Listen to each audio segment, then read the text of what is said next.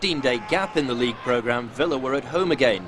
This time it was Wimbledon who were the visitors, bringing with them a formidable record of 19 games unbeaten. We've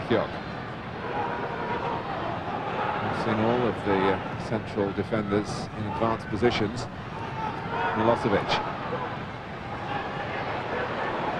This is Draper. Ekiog. From Milosevic to head it back. Oh, and Robbie Earl could have been in trouble, but Dwight York.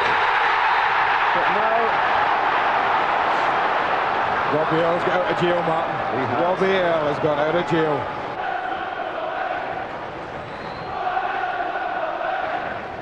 Phil Joslin raised the flag.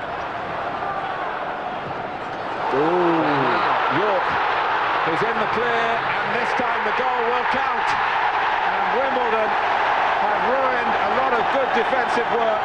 Whether they lost their concentration at the earlier incident, who knows? well, it's a cardinal sin if you're a defender. You just can't come and play it blind from that high up the pitch. Well, look at Dwight York's position. Kenny Cunningham just tries to turn it back. It's never reaching Neil Sullivan. That's a great finish. It's a reward for Dwight York. Through the legs, I guess, yeah. It's a good place when you're 1 against 1 to look for.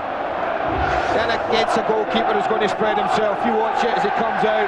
He's very cool, Dwight York. The pitch is spot. No way the goalkeeper can save that. A little bit of justice there, I feel.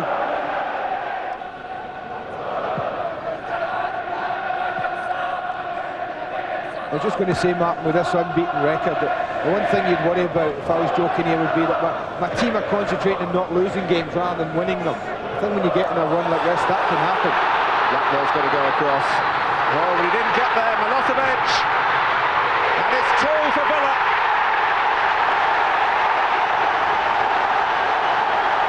Well, that is the kind of finish that he can produce. Super cool and super efficient. But yet again, you would wonder whether the defender could have done better. Could he have seen this out? Could he have just cleaned everything out as he gets a... I mean, he lets it run across the face of him. But from then on, it was a really, really cool finish from Savo Milosevic. He goes onto his left side. He's not thinking about using his right foot here. The outside of the left foot, it's what he's confident with. It's what he's assured with. And that's a big 5 minutes in this game for Aston Villa. Staunton.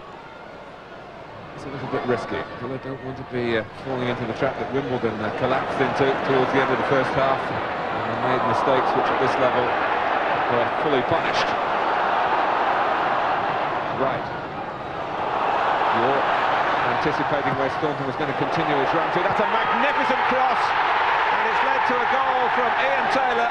Milosevic came in at the far post, but Taylor turned it over the line. Well, this is all about Steve Staunton. This is as good a cross as you're ever likely to see. And that's why I say I think it's so much Mark when he plays this left side, because he can do this. Look at the run he makes. He's not involved at all now.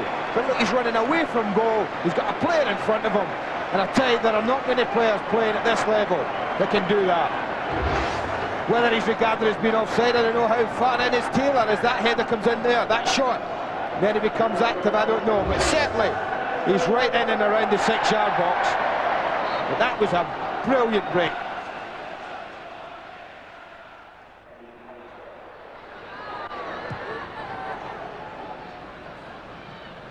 York. And there's no settling for the 3 for Aston Villa, you feel. They really want to rub Wimbledon's noses in it. Townsend. Draper. And he'd like to get a goal. Well, they all would. The game's won at 3-0. I think they know that. So they're playing with a freedom and a confidence now. I think the game's won and they can only score more. I don't think they can lose this game. This was always swerving away. It's always just calling the wrong side of the post. But the passing movement was good.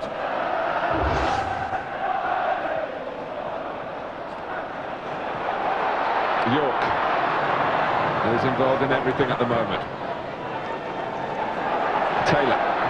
Aston Villa through and through. Grew up watching the club as a boy. Milosevic. He'll be feeling a lot better having got a goal for himself in the first half. Draper, oh, and hesitation, and the ball's in. But the flag is up. Well, it would have gone down as an own goal, unless Dwight York's offside from the flick on from the header. As the ball was played in, now watch Dwight York, he's right in the bottom. Now as this ball's turned back, is he offside as the ball comes in now? Well, I think it might just be ahead of play. Certainly would have gone down as an own goal from Neil Ardley.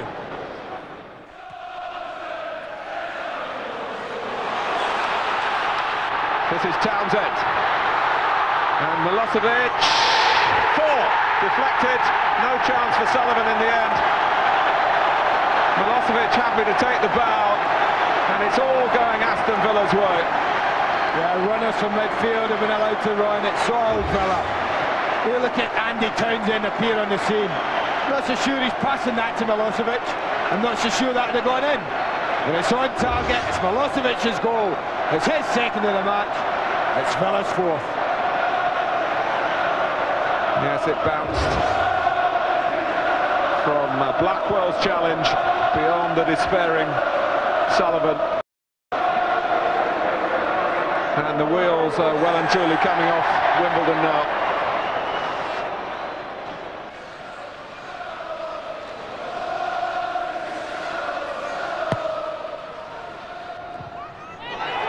Offside again, and Milosevic is denied a hat-trick, and we must have another look at that one.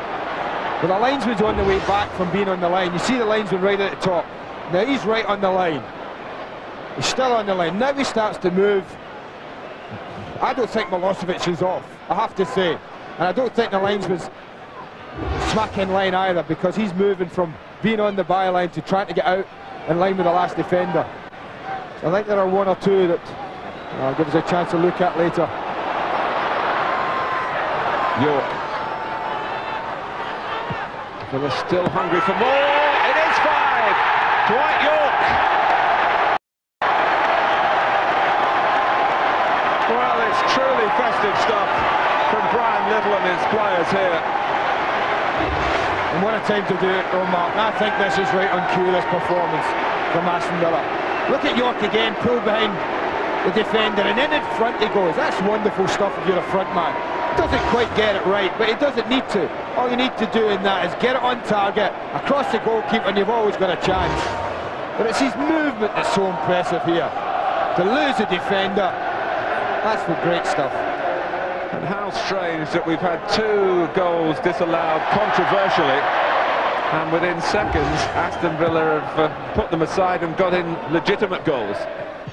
2 years ago we actually beat Wimbledon 7, and then had a period where nothing seemed to go right for us, and it wasn't long after that victory that we started to remind ourselves again of how difficult a period we had after.